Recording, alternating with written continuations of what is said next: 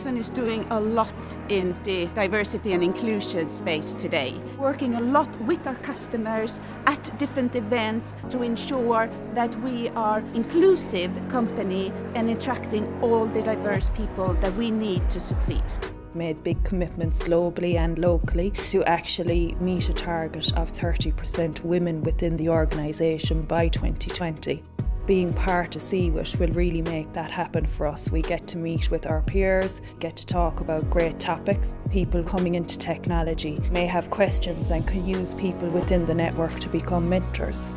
Connecting women and technology is really important, and it's going to be increasingly important going forward. And I think that we need to do much more to encourage women into technology and really encourage them and help them develop their careers. It's so motivating for us to be able to collaborate with other companies and work on what are common challenges for our industry. Seeing stories from women in technology that are inspiring, that share their successes but also share their challenges, and we know that we're not alone. I think that's really good.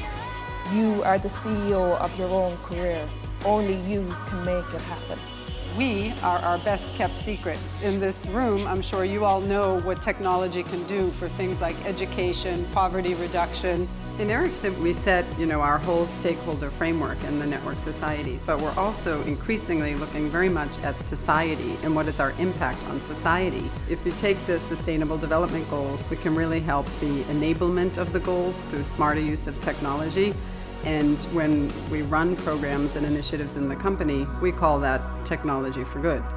It's using technology as an enabler to create great things that we need for the future for society.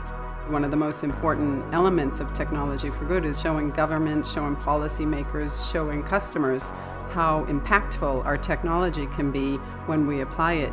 At Social Entrepreneurs Ireland, we're trying to find new solutions to some of Ireland's biggest social problems. So we seek out and find the best individuals, help them to scale their organisations. It was great having the SEI awardees actually on site, sharing what they have done and how they became awardees for SEI. The skill sets and the enthusiasm and the energy that Ericsson staff bring to those projects is incredible, and just brings a whole range of opportunities that we wouldn't be able to access without that support. I think it's extremely important that we continue to support initiatives like this one.